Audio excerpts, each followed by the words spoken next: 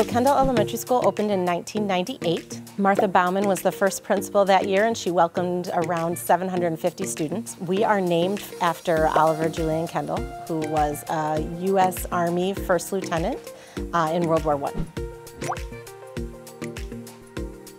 Well, it is a Kendall Patriot, and of course it's going to be red, white, and blue. I feel like my mascot represents like the bravery, the courage, the loyalty, all of these things like that this person had to our country. She is always excited to learn new things, and there are so many activities happening in the school that she just reaches to the bus stop even 10 minutes before her bus arrival time. So that's how she is so excited.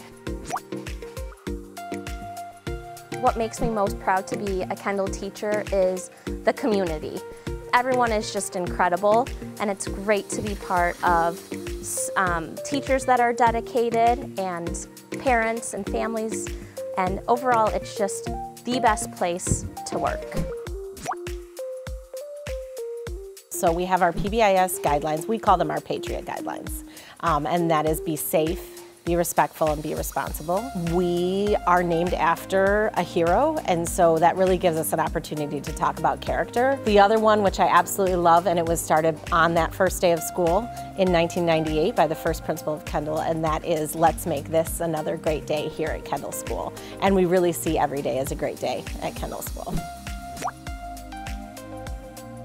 Parents can get involved into PTA activities or be a volunteer for a school activities, or maybe they can sign up as a room parents, and it will support school to get more and more activities for the kids, and that will help kids to grow and learn new things.